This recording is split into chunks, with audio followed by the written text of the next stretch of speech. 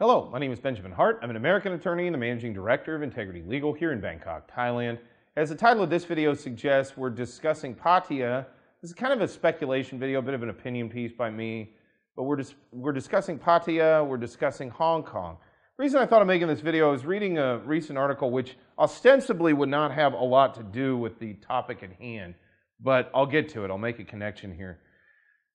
So the article is titled, Dragon Boat Racers Ditch Hong Kong for Thailand. This is Bangkok Post, bangkokpost.com. Urge those who are reading it or watching this video, go read that article. A lot of information in there. I'm going to quote a quick excerpt, but it really doesn't get to the meat of that article. Quoting directly, the world's top dragon boat competition will ditch Hong Kong in favor of Thailand next year due to the former's stringent coronavirus rules, organizers said on Saturday. The 2023 World Dragon Boat Racing Championships became the latest international sports event to abandon the Chinese city, according to the Hong Kong China Dragon Boat Association. Quote, Hong Kong's current quarantine and isolation arrangements for visitors are still more stringent than that of other countries, unquote, the group wrote on its Facebook page. So, a lot going on here. Clearly, the easing of restrictions in Thailand has been good. You know, I was saying that for quite some time. They need to go away entirely. We need to put this behind us. This is done, as far as I'm concerned. I think most of the world agrees, except for arguably some of the more hysterical places seemingly on the planet. But the bigger issue, though, is there's a lot going on here. This is part of a broader theme, if you will, insofar as, you know, there seems to be a lot of capital flight out of Hong Kong, a lot of folks moving.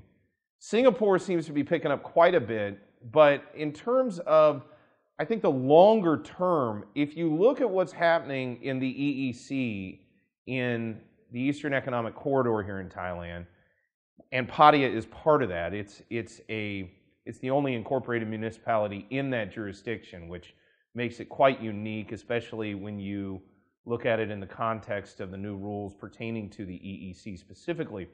Meanwhile, the situation is such in Southeast Asia, and Hong Kong has always had this.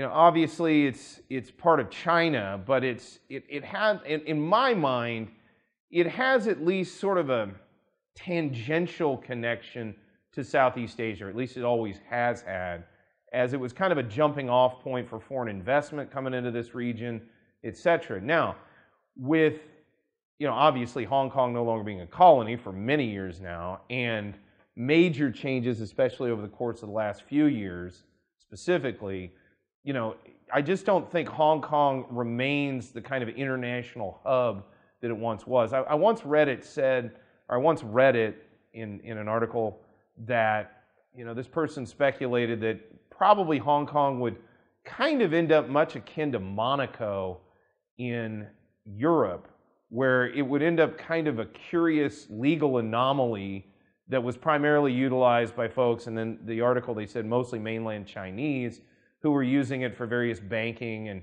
and minor tax benefits, kind of similar to the way Monaco is sometimes used by folks in France, depending on the circumstances. So, and I don't think that's too far off. I don't think that analysis is too far out of whack. What's going to be interesting is, I think Singapore is probably picking up quite a bit from sort of I hesitate to call it the decline, but the drawdown maybe in Hong Kong.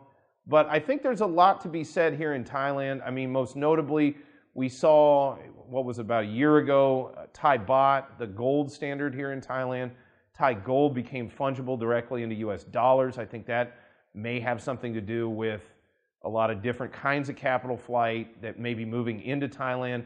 And the other thing is look, Singapore is Singapore, and that's all well and good, but Thailand's a lot bigger. There's a lot more space. It's a lot more relaxed, I think, in certain ways.